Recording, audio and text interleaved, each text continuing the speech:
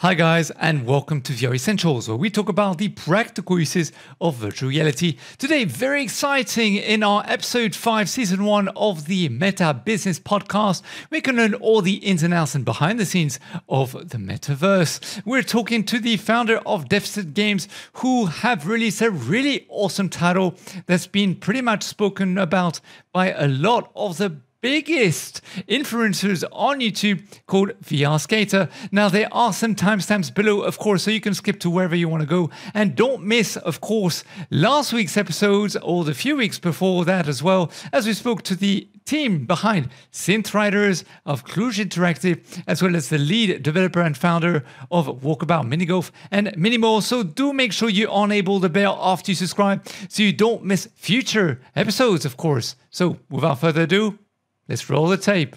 Andy, really a pleasure to have you today on the call. Maybe what would be really awesome is first just give a pre-introduction as to who you are and what you do. Yeah, I'm Andy from Deficit Games, the founder and CEO, creative director, developer, lead designer. And we're a very small team. And I founded the company in 2017.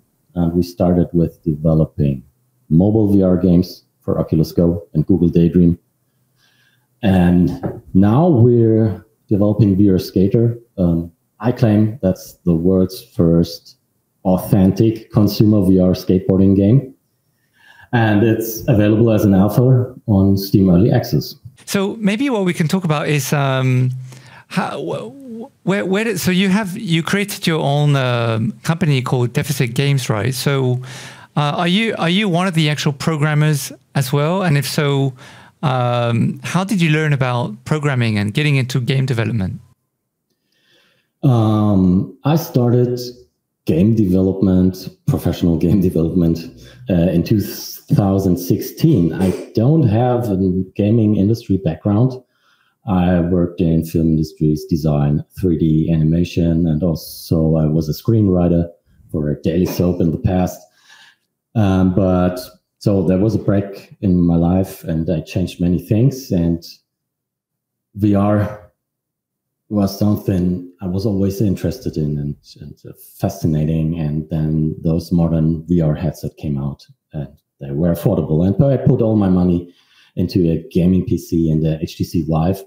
Before I was a Mac only guy. Okay, in the past I used MS-DOS and Windows 3.1, Windows 95, but then I put all my money into this gaming PC and I started developing, because creating things, creating stuff is something I want to do. So I always wanted to do. I will make music also. And then I started developing and learning. And the first I tried to find programmers, old friends and colleagues from my studies, but they weren't interested. So I decided, okay, I do it myself. And then I started to learn and develop a VR mini golf game for Google Daydream. And, okay, cool. Yeah. Which is on the website. Yeah. But Daydream was a failure to target this platform, because Google is just not able to market and to make a new platform big. And I don't want to rant about Google, but yeah, it was a failure. And then you had some challenges, sure. Yeah, and the platform died. Nobody talks about Daydream anymore. And then the Oculus Go came up, and I had a new partner, a 3D designer, and we've developed another game and ported the game. And it doesn't sell too well, but Oculus Go is not a big platform. But we survived. So how did you get into? So when you were, that's very interesting. You were in animation before, and you were doing script writing and stuff. So your first experience in developing a game or programming was when you were doing a VR game. Nothing before that. Nothing professional. So I started programming when I was a preteen. Right. Okay. It was fascinating and basic coding, Turbo Pascal. Right. But only hobby. And then in my studies at the university, I had JavaScript and little programs, small programs, but nothing professional. I have always been fascinated to see the whole thing. And I've done a lot of different creative stuff in my life, and gaming and VR, I can put it all together in one product. And that's so the most fun thing I've ever did is developing VR. Right. How did you get into animation first? It was when I studied, when I was a student. Yes. Right. Okay. Yeah, I learned it as a course specialization. Right. And well, what I find interesting is that we'll talk about VR Skater in a while, which is using apparently the Unreal Engine. Yeah.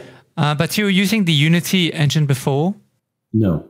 You never used Unity? Never used Unity before. Okay. I decided for Unreal because it was a decision. Which tool I'm going to use. Right. And I think Unreal has a more designer-friendly approach. Right. From what I know.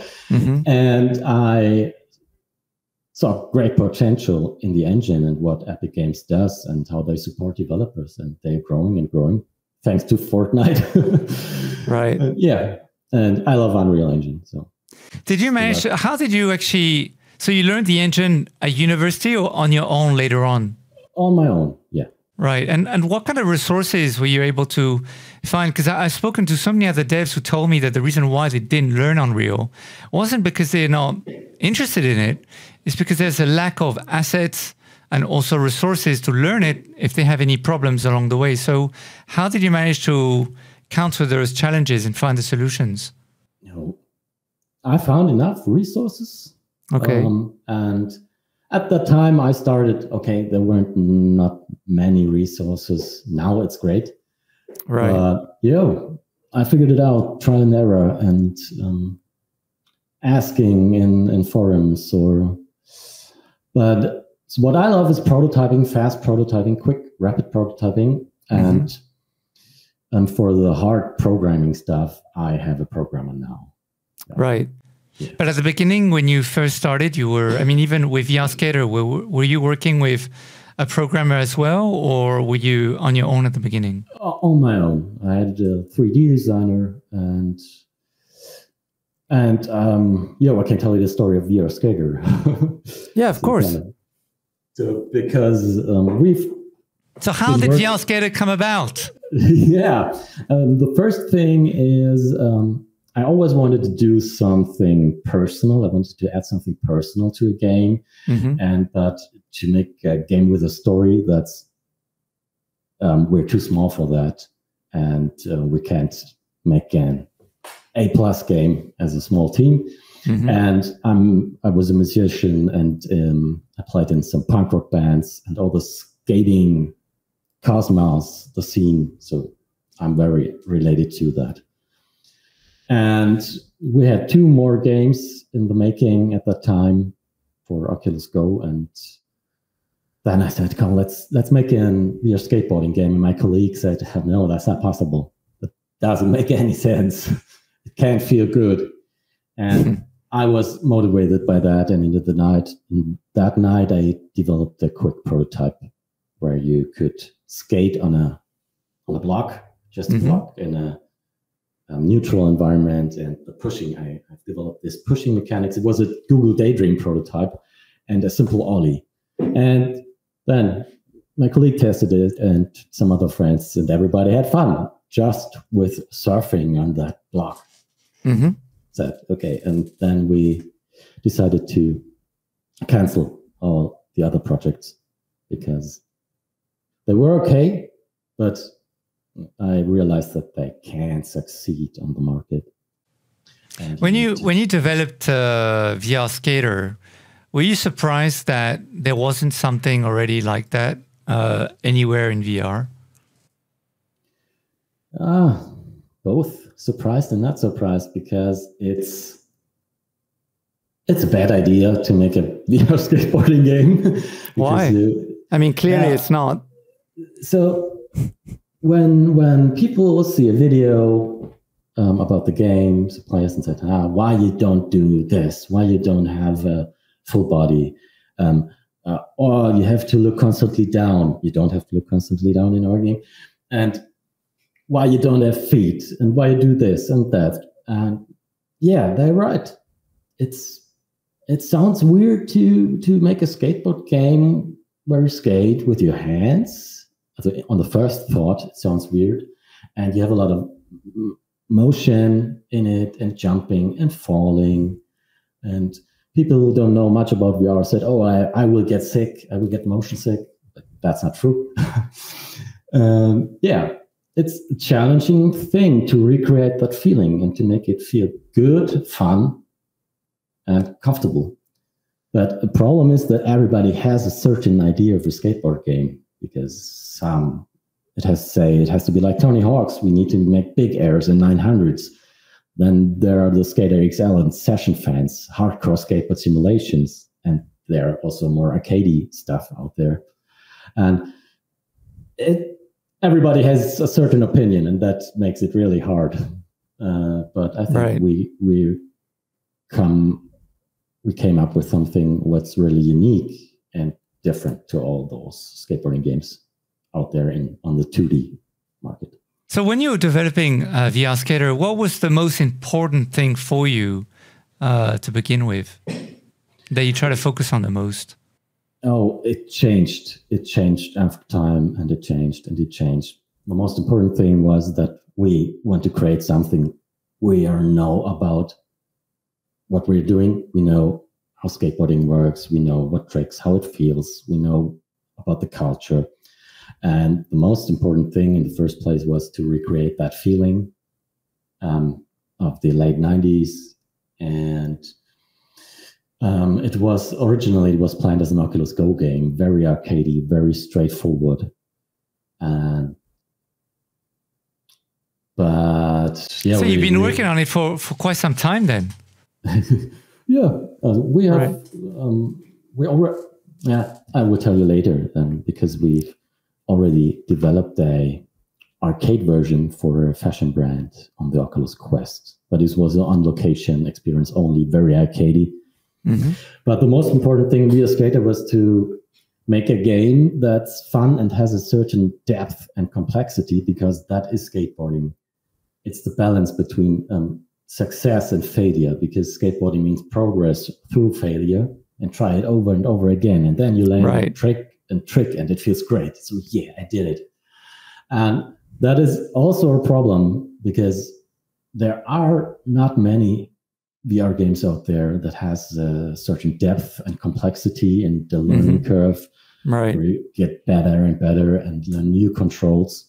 And I have the feeling people are not already ready for such kind of game. How did you manage to get all those tricks? Did you research all of them? Did you work with a skater? How did you manage to put all the tricks together?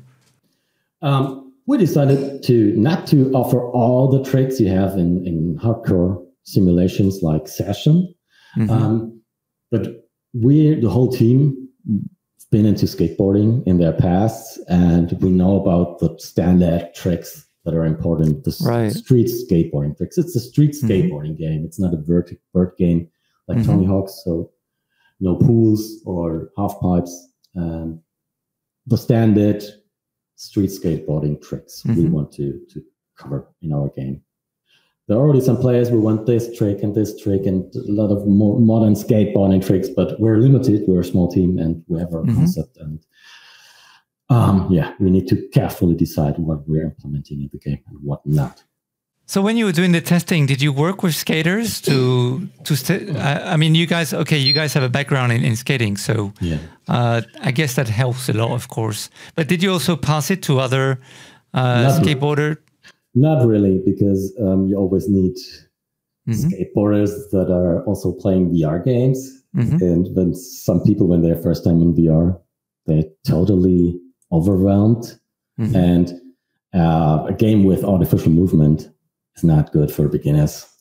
So, how challenging was it to program the? Because you're using the touch controllers mainly, right? Yeah. So how challenging was it to program those controllers to actually do all the movements to do the tricks? Because there's a lot of tricks in this game. It's pretty deep. Yeah, the most challenging thing was to balance the controls and to find the balance. What is a movement and a gesture and what's mapped to buttons? Because it's totally different in a VR environment, and it's not a gamepad. And fingers and arms have different mappings in the brain. So that was the most challenging thing, to find the balance, what's important. There are some players, they do crazy stuff we can't do, but there are also players that have huge problems with understanding the motions. But what's a very interesting thing is when players with a skateboarding background, so players that cannot kickflip in real life, they instantly get the hang of it. Instantly. Right. Yeah. They have the coordination. Yeah, and they say, yeah, this motion makes sense. It feels like a kickflip. Yeah. All right. So the actual gestures that you created actually flow with the actual real world like, kind of situation, right? In the real world, you're kicking your front foot to your back front side, and the controller is the same. In the first place, it sounds it sounds weird for some people. Oh, it feels like handboarding. No, it doesn't. And that's the important fact in the game, that you never have the feeling to move the board with your hands. That's an important thing we wanted to avoid. We had mechanics implement mechanics that you can turn the board with your hands, but it felt just wrong. Yeah. And it's important that you have a certain abstractions. And when you skateboard in real life, you use your upper body. Your upper body gets sour after a long skate session. Right. And that's why those motions feel natural. To skaters, they feel natural. Yeah. For non-skaters, it's hard to understand why I have to flick my controller to the front right. I can't remember Also, I'd like to talk a little bit more about the physics. Because obviously every trick has a different set of physics. It couldn't have been easy to play around with that. You must have done a lot of experimentation. How do you manage to, what kind of tips or tricks you use that you can share to get the physics right in something like this? Okay, difficult question. VR Skater is not a fully physics-based game like those modern skateboard simulations. It's kind of semi-physical. That's why we have some limitations. But it was necessary because the game would have become too hard if it would be in physics simulation, because the rails are kind of magnetic, and when you're doing a grind, it pushes you in the right direction a bit. It's still hard. Okay, it's still hard, but if it was more tolerant, it would look very weird when you're flying to the rail. And tips, I don't know. It's just VR. The thing in VR is you have to test, and you have to test it in VR, and you can't feel it on the flat screen and simulate it in a flat screen. Right. It was just trial and error, and try it again. And how feels the kickflip? How high has an ollie? Needs to be the ollie that it feels right. The ollie is ridiculously high in our game, right? And all the obstacles are huge. The picnic tables are double the size they have in real life, but it feels just different in VR. And that was challenging to get the sweet spot in speed, height, right, and physics, and how affect the physics the actual camera, because when the camera turns around, it's very uncomfortable. So our focus was to create a comfortable experience. Right. You can. At the moment, the camera is first person, right? Are you looking to develop or are you working on a spectator view for people? Is that something you had planned? Yeah, in our first prototypes, we had a third-person camera, but only with a head and the controllers and the board. And the thing is that every idea or every feature you implement, it brings more other things, like people want to customize their avatar. Right. Or their shirt. We can't implement legs because it's just not possible. There's a lot of reasons for that, but please believe me, it's better. No, I understand. And I think that's great to hear this, because I guess a lot of developers, especially inexperienced ones, think of the mood and want to do everything, and then they end up doing nothing. You guys, you're telling me now what you're focusing on, so please carry on. Yeah. For example, if you have a third-person camera, you want to have a customized avatar, even if it's just the hat or hair or skin color. And you need to also make sure that there's diversity in different skin colors and everything, female, male, diverse, and so on. It's a lot of work. So you have to decide what can we implement in the game. And PC market is very hard. Steam, PC, VR, we don't sell enough copies, far from that. And so we have to carefully decide. And if you have a full body character, complete character, you need to have cool animations and motion capturing for skateboard tricks. It's very expensive. It's I think the complete budget from now, we need to invest into motion capturing. Right. All the animations, because when they look cringe, weird, it's just not cool. So, yeah. I think one of the only for example, there's a company called Rezo. Not sure if you heard of those guys. They have a VR game, which is the football game. So they actually use motion capture to put on the shoe, so that it would be marketed to clubs and these kind of people to actually learn how to become a footballer, or to learn how to kick more accurately, or something like that. So if they can't go in a field, they could do it, from the comfort of their own home, kind of thing. But yeah, it raises another set of issues and technical problems. And then the way you would create your game, I would imagine, would be a different game, right? Because then you're using different parts of the body. You just wanted to have something first that provides a sensation of being on a skateboard, see how it goes, and then later tweak whatever you need to tweak to make it a bit different. Would that be correct? Yeah.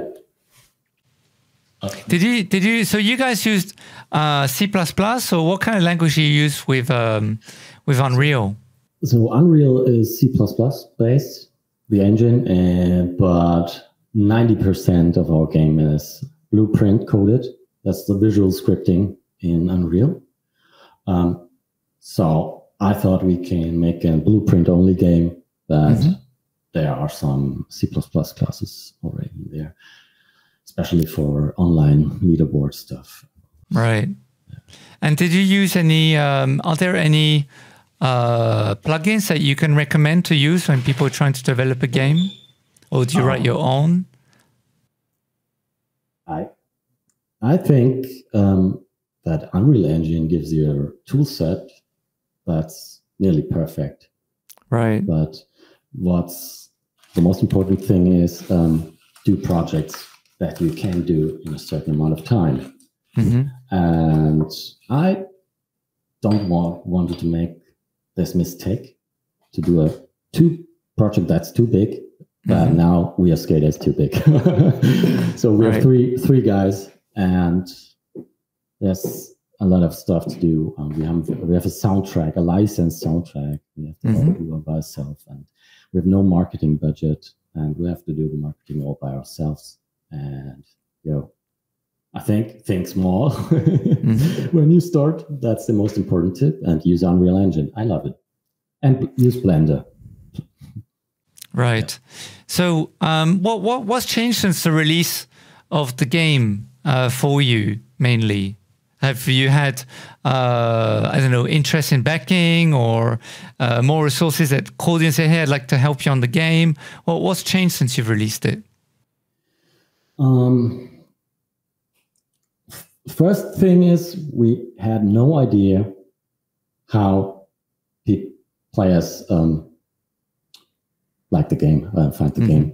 And we had no idea if it can succeed, because when you work in more nearly 2 years on a project, you don't know anything. And, but it's crazy how what the players say, and they really like the game. We have a lot of positive reviews, 100% positives in the last 30 days.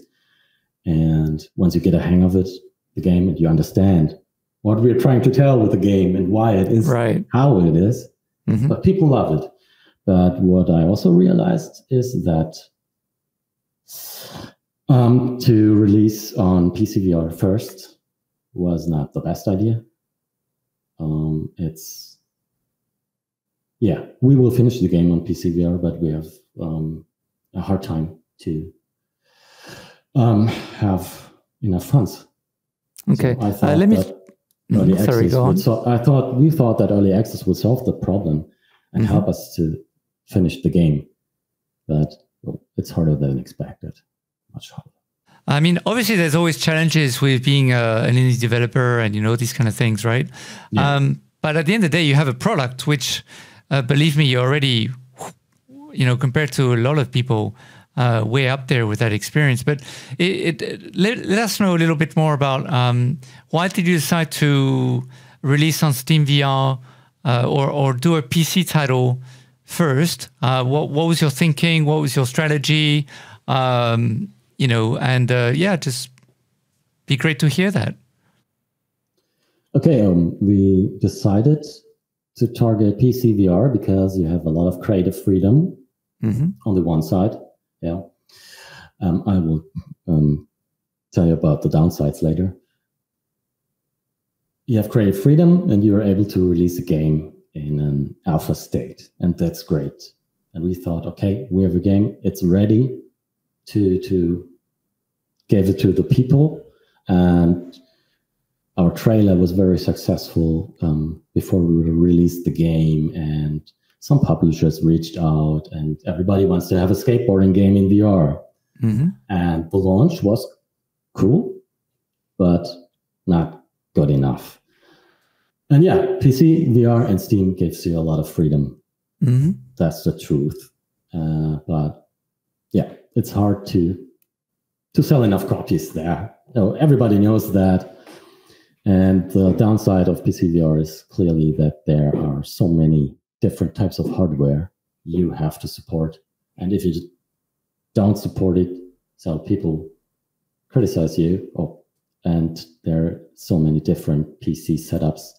And you can't avoid that there's a setup the game is not working on. And then you get a bad review. And that takes a lot of time and work to make a PC game. And the people expect, the quality they expect is very high on PC. You have a gaming machine, you have a very expensive headset, you want to see quality graphics and dance textures and great games. But there are not so many players on PC VR, and they are not willing to pay the prices we need to charge. And that's a kind of vicious circle. It's an imbalance between what you can earn as a developer, the revenue you can generate, and what people expect. And now I see the problem. And I totally understand that every publisher said, we will go on Quest 2 and PC VR, PS VR, sorry. Right. And so with OpenXR coming, next year, hopefully not too far, are you looking to port your game to that? So at least every single VR headset could actually be able to play it without having to redo code or adaptation for various different hardware? But that's not so easy for us because all the controllers, for example, we have the index controllers and the Windows mixed reality controllers, the new. I think they're very bad. And we have to change things in the game mechanics and how we analyze the motion and the speed. They have different interpretations of speed. And yeah, the index controllers are very accurate, and the G2 controllers, HP Reverb G2 controllers aren't. So we have to make changes for every headset or type of controllers. Right. So the controllers is the main issue, really. Yeah. Okay. That's an issue. And marketing is hard on PC VR market. That's the main problem. Because when you work with Oculus or Sony, they put you in the storefront. The way I understand is that doing a game on PC VR is tougher because a lot of the people who use PC VR are used to hardcore AAA games. They expect really good graphics, and also there's a lot of different hardware, different drivers you have to deal with. So that could also be a challenge of its own. But in terms of the so marketing distribution, have you tried to approach publishers who are non-PC VR as well, or how did you go about the marketing? So of course it's challenging, but what are the steps that you've taken to try and get as many people to know about your game as possible? Okay. The thing is that we have a lot of media. We had a lot of media coverage, and in the whole VR press, and YouTubers played the game, and also non-VR focused YouTubers played the game. For example, Sam Tabor, the video still gets more than 1,000 views every day. It has over 450K views now. Right. And so, but it's hard to get enough visibility on Steam. And yeah, because if you sell a lot of copies, you're visible in Steam. If you don't sell, you're not visible. So right. We in Germany say the cat bites his own tail. And concerning publishers, yes, some reached out to us very early, before the game was released already. Right. Yeah. And there were conversations, and also with Oculus, and there's a lot of interest for the game VR Skater, and that's very cool. It isn't a bad game, and it's unique, and there is no competition at the moment. Yeah, I mean, there's a lot that could develop from this. It's an amazing concept, I think, what you guys have done. So, what were you looking to do? Are you looking to develop the Quest version now? What's next for VR Skater, or are you because as indie developers, a lot of you guys, I understand, also have other projects that you're working on. So what's next for you per se? Is it VR Skater Quest or something completely different? Oh, the priority is to finish the PC game. Okay. We won't abandon the game. We will finish it, but it's hard because we need more funds at the moment. And after the final PC release, we will start to port it to Quest 2. And I hope we will survive the next month. I have to say it. That's hard like that. But have you tried to approach people like Resolution Games or other people who potentially in the industry could help to say, look, we want to pull this to Quest. This is all the feedback that we've had. It's extremely positive. We think this would be amazing, but this is how much money we need. So we are in contact with some publishers. I can't talk about it in detail at the moment. Okay. But nothing is safe so far. But yeah, we're working on it. And I thought we could stay independent. But all the marketing stuff and self-publishing is a lot of work. Right. You can't focus on the game development, and that's what we want, to deliver the best game we can deliver. We are able to do the best, and then publishing is a lot of work.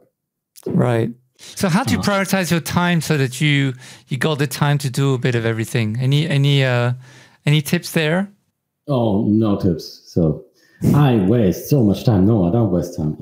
We put too much effort in the game, because I think some things are important, like texture density. It's homogeneous, and high resolution textures and high quality, and that it takes time. So all our assets, nearly 90% of our assets in the game, are handmade, so in-house. Right. There are no bought assets, third-party stuff in it. And it's a lot of work. But people expect that on the PC VR market. But yeah, it's a lot of work, but time is very, very chaotic in our studio. We have a creative environment.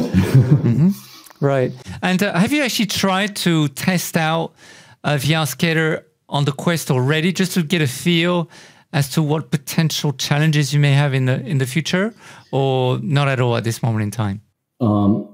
In the past, we've developed an arcade version for a fashion brand on location. It was for Quest 1. And it was with Kenzo and Vans. So a collection, shoe collection they released. But it wasn't so successful as our game because of the pandemic and COVID-19. So no VR on location gaming. Oh, right, okay. Yeah. Right. And the challenges we have to face are the performance optimizations, because we have to rework all assets completely, even for Quest 2. Yeah. But I think we can make it. So you need to put effort into it, and to support new headsets. You need the hardware, and maybe they don't sell dev kits for free. And yeah, you have to test, to try, and so we have a very tight schedule.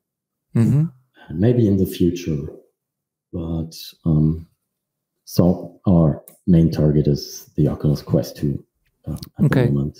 So we think we can make a pretty cool game for the Quest 2 that looks great and feels great. And then will you have in-app purchases as well, or it will just be one price and that's it? Yeah, we think about additional map DLCs in the future, but that really depends on how well it will sell on PC, because I say so when you see apps like, for example, Population 1, right? Obviously it's a different game, but when you see people like that who have huge amounts of budgets owned by Facebook now, and it's free, but then inside of the app they charge for items. What does it make you think when you see stuff like that? Oh, I'm a bit old school. I like to buy a game that is complete and I can have fun with, and that's perfect. And I don't feel good with the game as a service philosophy or microtransactions. And yeah, I don't like it. But Population, that it costs $19. Now, in the early access, I know you had one map to start off with. How do you decide on the maps and the art direction for the style of gameplay that you have with VR Skater? What's the process? Oh, the process is we wanted to release it with one map that's suitable for beginners and pro players, and a school environment fits pretty well, because it's and when we started to design the game, we wanted to have city environments in the city, use skating streets, but it turned out that it's too huge. You need a lot of assets, and it's performance consuming. And the school is an environment you can, it's one environment, and you can put the links on both sides, and that works very well. And the art style is a mixture between performance and what we are able to do in our time frame. Yeah, we're still a small indie company, and yeah, I just want to make it look clean and not crappy, with a look over all levels that doesn't change. And so feels the same. Yeah. So the environment is custom made, or did you use asset packs? No, it's all custom made. It has to be custom made because we need to when we buy an asset pack, we need to optimize it from the ground up. So you can't just reduce polygons, and you need a polygon flow, and the textures are always not high res enough from asset packs. It's not for VR. It's just most of VR games doesn't have high resolution textures, but we have the problem that when you play a shooter game in VR, you're facing forward, and everything what's 5 meters in front of you looks great, even if the texture is not high resolution. In our game, you always look around you and the environment and on the ground, and it has to look good and crisp and high resolution. So that was a challenge. So your resolution for your textures are 2K, 4K. I mean, how high did you go? It's 1K per meter. Okay. Yeah, it's a compromise. Yeah. So did you take pictures for the textures, or did you just use whatever's online? It's not photorealistic textures. We wanted to have a slightly stylized look, and those textures it's not hand painted. It's texture painting. We mainly use Substance Painter. It's and it's mixture between different textures, and our artist paints the textures with different materials, some presets. Right. And so talk to me a little bit more about your team, and how do you find these guys, and what's it like to work with other people on these kind of projects? Okay. The core team is 3 people. We are 3 guys, and it's me, 3D artist, and a more programming focused tech artist for Unreal. But I think we're all a bit interdisciplinary. And I started the game, and my 3D artist Max is originally he's a chef. Cool! And had a restaurant. Awesome. But that's really cool. He studied art before he was a chef, and he had a restaurant. But the restaurant went bankrupt, and someone told me, "Hey, the Max guy, the artist, his life changed. He's not a chef anymore, but he's a great artist." And I said, "Okay." I had nothing to lose at this time, and he had nothing to lose at this time, and I picked him up from the street. And then he had started to learn Blender. He never worked in 3D modeling before. Right. And he's a great 3D artist, and now he's very fast, and he's doing great stuff in a very short amount of time. Nice.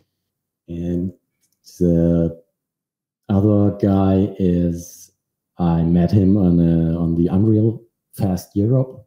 That's a great conference in Epic Games. Back in Europe, but due to COVID, last year not. But of course, and he worked with I don't remember the name of the company, but on a PlayStation VR game, he worked on a PlayStation VR game called Eden Tomorrow. Yeah. Right. But he had no job at the time also. And I said, hey, let's work together. He has also nothing to lose. And now I have a really good team. They're highly gifted people. Cool. And, so that's also inspired you in many ways to do what you're doing. That energy must have come across in the team, I imagine. Yeah, but most people had no interest. I have to go the safe way, and I have clients, and no, these two guys had no clients and no job. And now we're developing the world's first authentic street skateboarding game in VR. And we're not from the Bay Area, California. I've never been to California in my life. We are designing and developing a skateboarding game that takes place in California, obviously. That's funny. That's really countryside here. It's not a city. So are they in the same city as you, or they're in different parts of the world? Max, the 3D artist, lives in a town. It's not far from here. So it's half an hour. And Marcel, the programmer, it's remote working. Yeah, he lives in a different area of Germany, but it works well. Yeah. Were you concerned at first when you were looking for people that not only they would have the skill set that you required, but also I imagine the synergy of having these different people within the team so everyone gets along? How do you manage to make sure that everyone keeps motivated and can resolve the problems together? Bit of creative freedom and no crunch time every time. And yeah, we have a very relaxed working culture. And so they get paid, but it's not much. Very low salary. But yeah, they believe in the project. And yeah. So you have like a routine, like set meetings and a setup where everybody knows what to do, when, all that kind of stuff? Or what do you mean by relaxed atmosphere? My work is a lot of creative freedom. And when Max says, is it okay tomorrow when I come to the office at 1 p.m.? I said, yeah, do what you want. Do your job. So what's important is basically you guys have like a set deadline of whatever you're doing. But like many other organizations, as long as it's done, that's really what you collectively care more about as a group than having to be forced to work in a certain way. I guess also because us creative people are more like that. We tend not to, we're not very corporate kind of people. So we need that bit more flexibility, would you say? Yeah, that's it. Right. And in your daily life, you have challenges to solve and your family. And sometimes it's just hard to have the 1 hour you need to go to the kindergarten or or something. And I don't want to have exhausted, stress out people working on the game.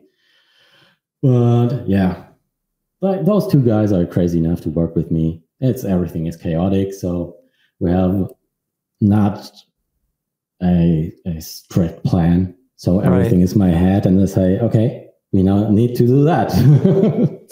Right. Okay.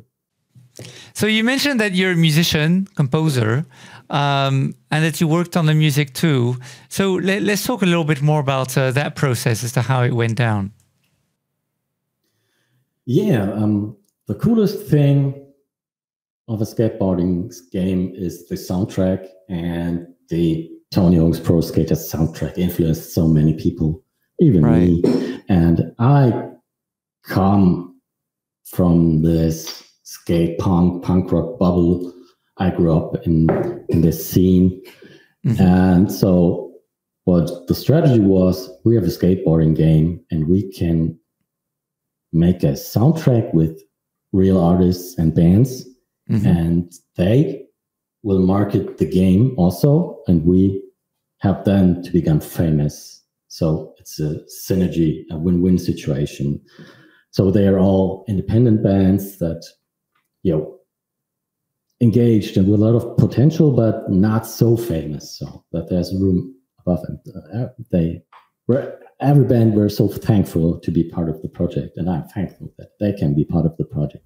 So, but they get paid. So that's a really cool idea. I think that's amazing. The problem is we have to pay for every copy.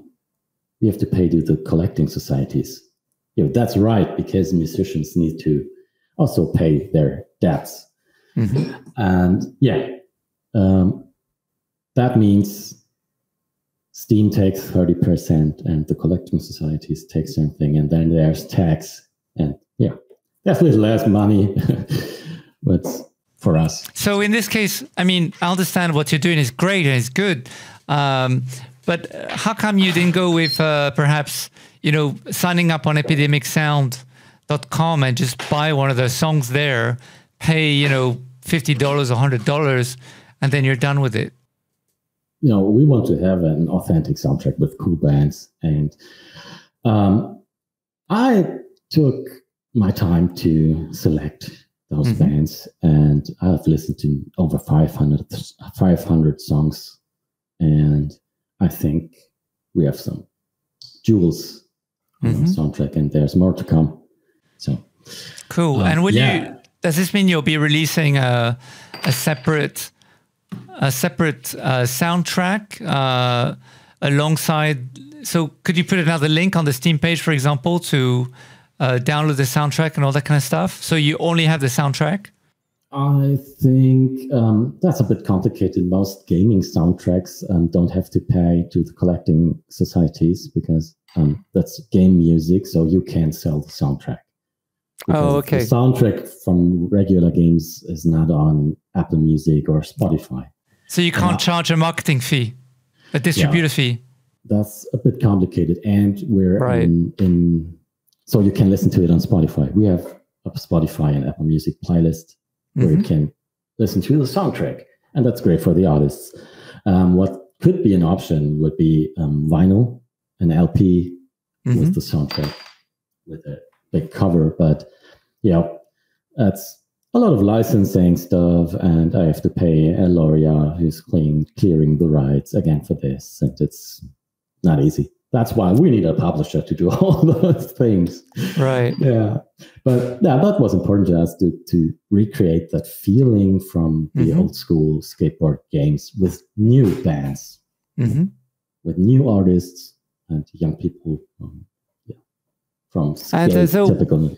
So what did the musician? Did the music guys? Were they able to try your game? And if so, what was their reaction? Oh, they are not able to try the game. They don't have VR headsets. Okay. Not yet. So they'll have to wait a little bit longer. Yeah. I hope when we are famous and rich, everybody gets his Quest 2 from Deficit Games. Or when it's available on a Quest, wherever, a SideQuest, App Lab, or the Quest store, and they have a... Yeah. Because, I mean, the Quest itself is not very expensive. Is it is it available in Germany, by the way? Are they selling it again? No. So we need our developing hardware. We have to buy it in France. So, right. Is contacting the hardware developers something that you guys have thought about? Like contacting? Do Facebook have a program where you can get a headset from the? We are in the Oculus Start program. Yes. Okay. But they sent us some Quest 1 headsets last year, and we are already in contact with HTC, but I don't know really how this. So that we have hardware, so we have contact to hardware SaaS manufacturers. But so you mean Facebook have a program for indie devs? What do you need to do in order to join this program? There is on the Oculus homepage, or you have to Google Oculus Start program. I hope they still do this, and you apply with a game or a game idea. I can't remember exactly. And it's pretty cool. They sent you a welcome package with a VR headset and this hoodie and some stickers. And you have access to the Oculus Start Discord, and you can get in contact with Oculus staff. Yeah, that's great. I think Oculus is doing a great job in Yeah. So I want to ask you about, well, motion sickness. Yeah, because motion in VR can be something quite difficult to balance. How did you manage to get people to be comfortable in your? How much testing do you have to do, and what kind of things did you have to do to make it a comfortable experience with VR Skater? So yeah, it was a long process, but I need to say first that nobody has motion sickness so far. Nobody complained about the game because of motion sickness. Mm-hmm. But some people play the game and said, hey, we can handle it, give us more freedom. But we decided to design the game this way. And it's not just a button to press, okay, let's do more freedom. And it's all designed in this. There's a lot of reason, performance and comfort. And so street skating is even when there's an X Games contest, street skating parkour is always linear and parallel. And we put this concept and put it into an urban environment. So it is street skating. So you don't turn around while you skate a line so often in real life skating. I claim that. Right. So, and it has also reasons to make the game comfortable, that we want to make the player face forward and turn his body and his head into the direction he skates. Mm-hmm. And we used some techniques to achieve this. And it's just a bunch of different things we tried. And I think it works well now. I think now it's good. Yeah, but it's a big topic for us. Right. And when we were talking about maps environments earlier, so basically do you create like a set template of size of the environment to make sure that everything would work smoothly, or how do you go about changing the environments? What do you mean with changing? Do you mean the process? Well, if you want to create a new map, what kind of thought process goes through to know already beforehand that more or less everything will work fine? Okay. The first step is that we think about what environment could it be, and are we able to create this environment with the sorry. It's okay, no problem. That's performant, that it stays performant enough on lower end hardware. Mm-hmm. And then there are blockout levels. So Max creates a lot of blockout levels in skating all the time. And every line and every obstacle is placed very carefully, that it's in reach. And there are so many lines you can do. Most of them we've skated before you skated it. And when I say, okay, that level is cool, it's fun, then we start to create the final assets. And when it's finished, 80%, I say, okay, no, that's not good. Do it again. Most levels we do 2 times. Right. From the ground up. Yeah, but this blockout is the longest period, so that we place the obstacles and skate and skate and skate and skate. The problem is when you change something in the controls or in the physics or in the speed or friction, that's not possible because you need to place the obstacle differently. So if you change So you mean you can't just delete everything in your scene, keep everything else as is, and then build around the same scene? You can't do it like that. You have to redo everything. I don't know if I understand your question. Well, what I mean is, for example, you have your first environment. It's done, and then you want to move on to the second one. Can you just delete all the prefabs? I don't know in Unreal if you call them prefabs or not, but can you delete all the objects inside the scene?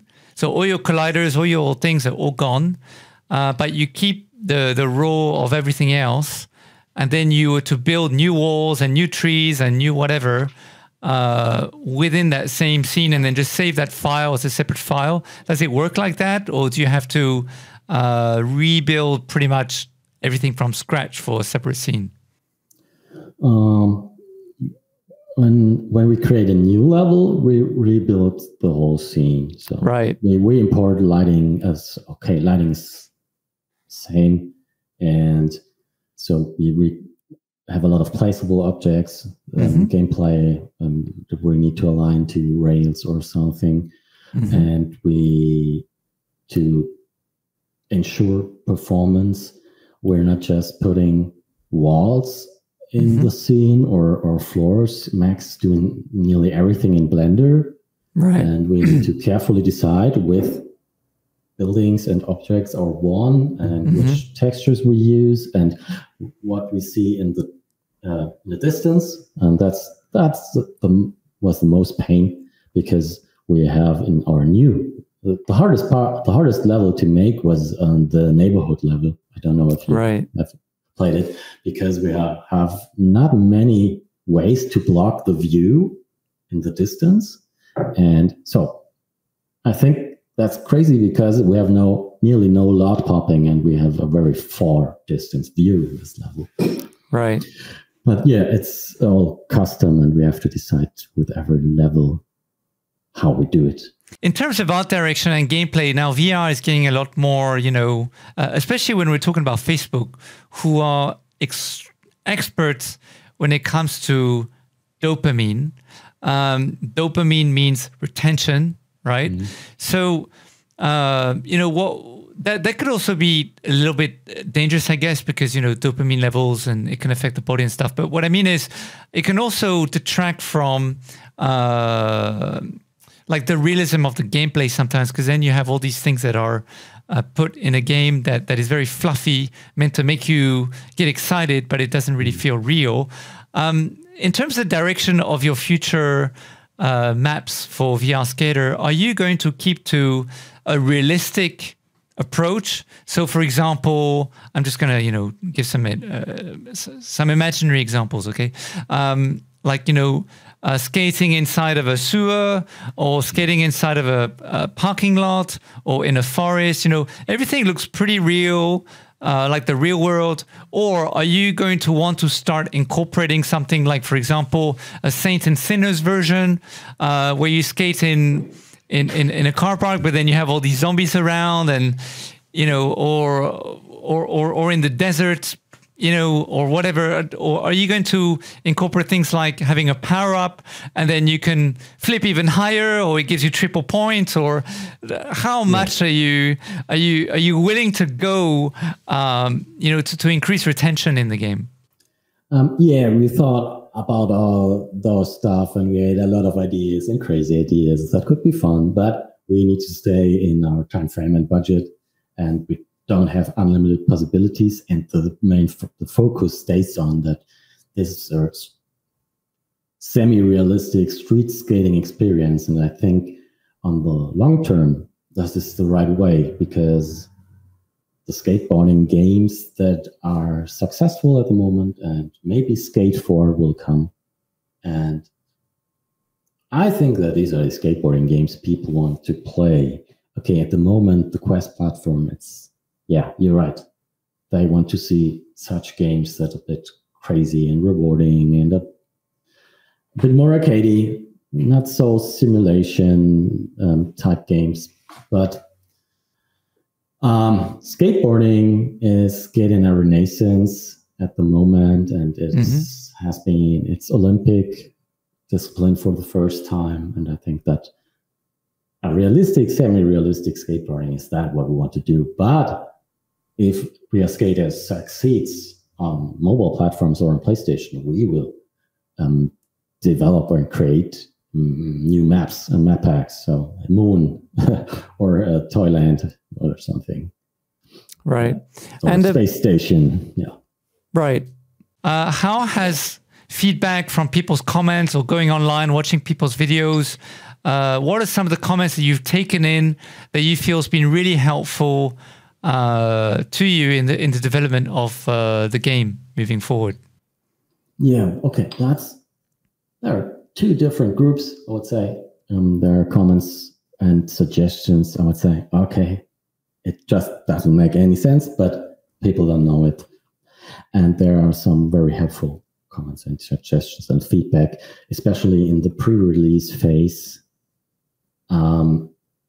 It would have been a disaster if we released the game in that state. Like the pre-release version was.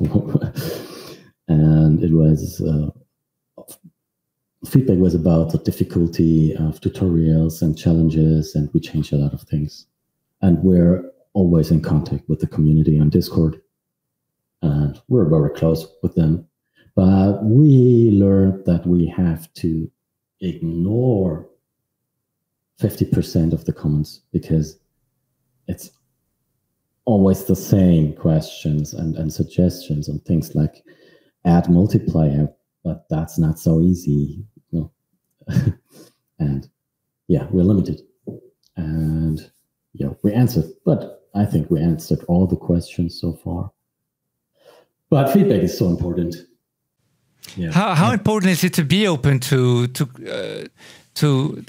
constructive feedback? Oh, it's the most important thing, because some important game designer, famous game designer, said it in a book I read. So the most important thing you need to learn is to listen as a game designer. And yeah, that's true. Because sure, we do the game, and we want to create a game that we love by ourselves. So we love playing We Are Skater. We've developed games and we played it, and we asked ourselves, hey, who wants to play this shit? We don't want to. And we love playing We Are Skater. So we have hundreds of hours in it. But it's also for the players, and they see things we don't see in our bubble, in our focused, narrowed view. And yeah, so listening is an important part of game design. And how did you manage to grow your community? At which point did you start having a Discord channel? When you mean community, is it Discord, or is it? Do you mean it's a whole bunch of different platforms? And when did you start to build this community? Before you had a release or afterwards? Shortly before the early access release. Yeah, it's a lot of work to manage the community, but there were some guys who said, hey, I can be the moderator and your game is great, and let me restructure your Discord. And yeah, it's on Discord because it's great to chat and hang out. And they're posting their scores there and some videos and their new skateboard videos. Not many, but yeah, it's really heartwarming. And yeah, we're really proud of our community. Yeah. So how did you go about starting this community on Discord? I'm in contact with YouTubers, and I can't remember, but I invited them and some influencers like Beardo Banjo when they joined the Discord, and they invited some other people, and we posted the link on the Steam page, and it's in the community hub, and people joined more and more. But it started with YouTubers that joined the Discord, and some of our best players. So it's crazy. It's not possible to get these scores, but I think now I know it's possible. Well, what are the 3 tips or 3 things you would say to anyone who wants to create a VR game as an indie developer? What are the 3 key things that they should really look at first and foremost in terms of the advice you could give them? Don't wait. Do it full time, but calculate well. So you need double the money you expected you need. And the most important advice I can give, ask yourself, who wants to play this shit? If the answer is raw or, ooh, it's cool, it's funny to throw things, it's not the game you should make. It should be a game that you want to play and you would buy for $30 or the price you want to charge. I think and if you love your game by yourself, you will be able to finish it. Okay, money is a problem, I know, but I cannot give good advice because, No, I think that's great advice. We are struggling at the moment to sell. No, but it doesn't matter because that's where people start, right? Yeah. At the end of the day, I personally, I think it's amazing what you guys have accomplished. You managed to get a game that's been talked about all the biggest news outlets out there and publishing magazines. Biggest YouTubers have tried your game, published on their channel. You've had God knows how many downloads and people giving you all their feedback based on the work you've done. So good pound the back, honestly speaking. And I think we all look forward to what's coming next, and we can't wait. So very, very positive outlook in your future for sure. So no worries there.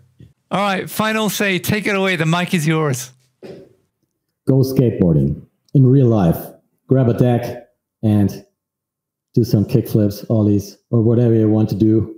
And when it's dark or night or a rainy day, then VR skate. But skateboarding is always a good idea, digital or analog. I got something to show you before we leave. I think it's here, yeah. That's my board. Oh, yeah. Okay. Very old board. This is like, oh my God, 30 years. Yeah, cool. Cool shape. Yeah. Nice. That's from my mom on her wedding day. Cool. Anyway, buddy, thank you so much for being on the call today.